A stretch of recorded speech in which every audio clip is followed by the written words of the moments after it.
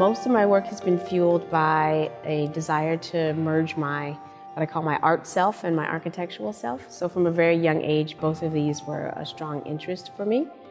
And I studied and practiced architecture. I studied at Cornell University and then practiced in the San Francisco Bay Area for about 6 or 7 years, and then left to do my fine art full-time. So I sort of made this very, at least in my mind, this very strong break between an architectural practice and a contemporary art practice.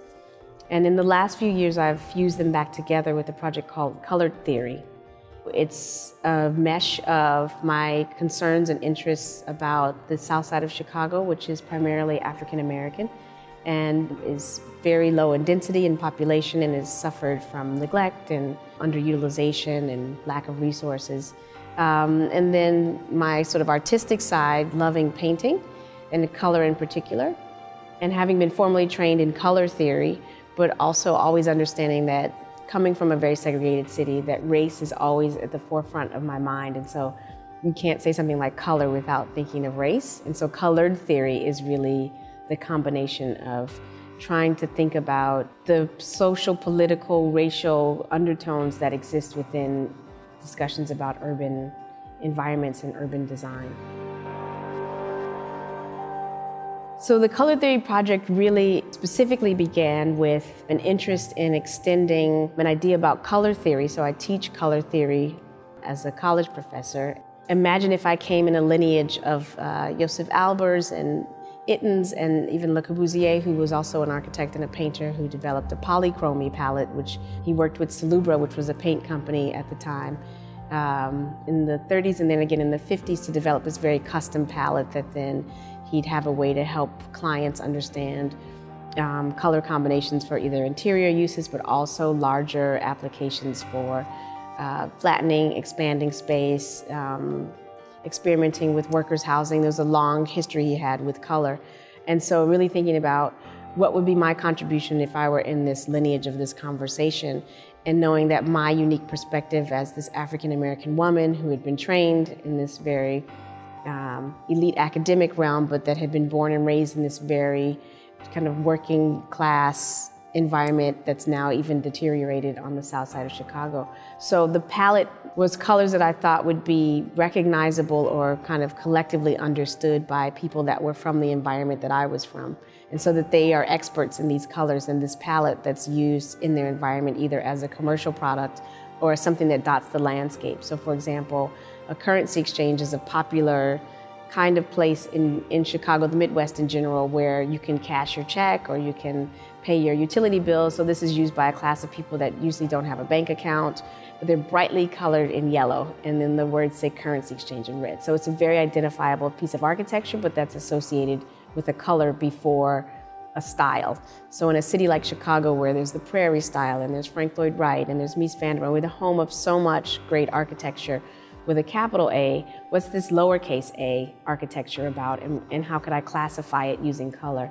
So a lot of the other colors in the palette come from products that also might be heavily marketed in these environments. So two are hair care products, Ultra Sheen and Pink Oil Moisturizer. So these were hugely popular in the 70s, and they're very strange colors. So I can just remember in childhood having these things in the household, this large vat of this neon bluish hair grease. And then the pink oil came in this bottle and was used for seemingly everything related to your hair.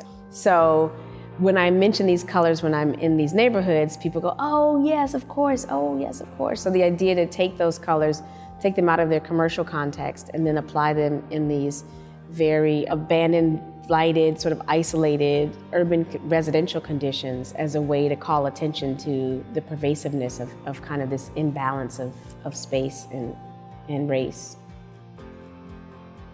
So much of my undergraduate study was believing that architecture could change the world. And during my thesis, which was also based here in Chicago, I realized that the layers of complexity of the types of issues I was concerned with were so thick that architecture could barely scratch the surface. So it was this moment of like sadness and depression, and then thinking about how to adapt that. So I really did decide in that moment that architecture could only be a catalyst, and it could trigger change, or it could trigger a lot of things. And so the same exact object, the form, a Miesian building on lakefront, that's $1,000 a day to live in or something, $1 million to buy a condo. That same structure, when placed with no resources, is called a housing project and is the site of all manner of societal ills. So the form is kind of irrelevant without thinking about the rest of the context, despite how we're trained as architects to believe that we can design the thing that's going to save the children or educate them or make the world better.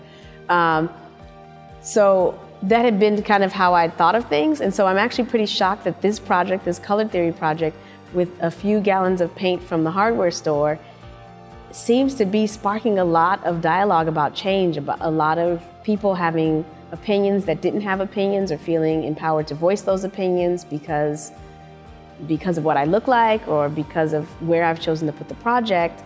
So it really has made me sort of question this assumption that I had that it wasn't really possible, that there were a lot of limitations, that in fact art and architecture can be the spark in a much more impactful way than I'd given it credit for previously.